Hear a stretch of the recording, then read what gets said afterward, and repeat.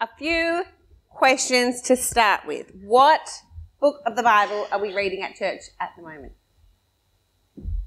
Anyone? Dan, I know you know this. Genesis. Leah, well done. We are. And whose story are we following along? Do you remember who? Joseph? Yes, that's right. Okay, here's a tricky question. Who is Joseph's dad? Ooh, close. Brody, do you remember? He's got two names, yeah? Yes, Jacob, well done. Jacob. What is another name that people sometimes call Jacob? If you've seen the musical Joseph and the Amazing Technicolor Dreamcoat, this is in one of the songs, Brody. Israel, that's right. Okay, so we've been going through Genesis for a while and we're talking about Jacob and his family. He had how many sons? 12 sons, that's right, and we're talking about one of the sons. And we're following along his story. And where did he end up last week? In prison. That's right. He's in prison. So we're starting off the story this time. Oh my gosh, it doesn't look good for Joseph, does it? He's in prison.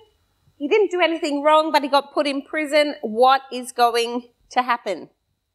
So, Huey, do you want to hold up your sheet? Today, we're looking at the part of the story when something a bit strange happens to Joseph. Two of the other prisoners come along to him and they say, oh, we're having so much trouble. We've had some crazy dreams and we can't work out what they mean.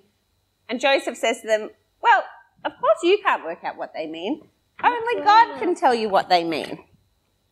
And they tell him their dreams and God helps Joseph tell them what they mean.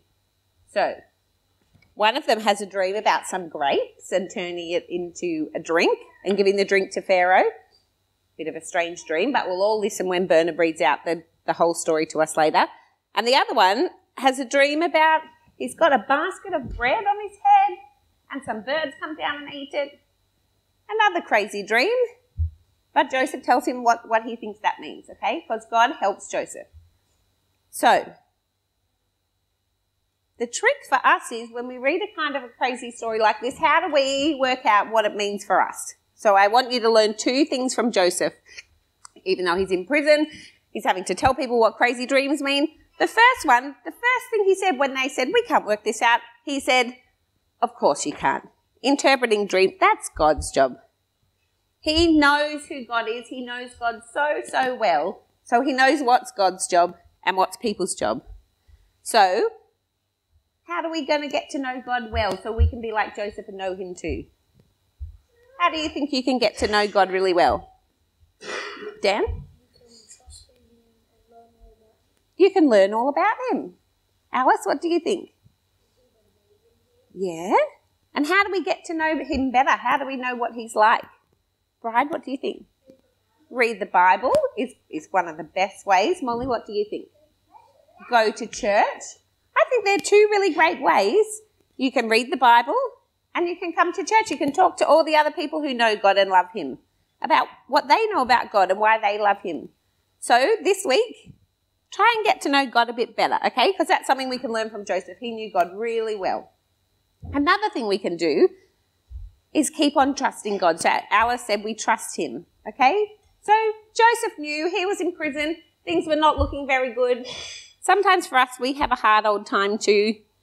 You might not understand what's happening, but don't worry. You can still trust God and we can trust him that he's still looking after us and that he really loves us and he's caring for us.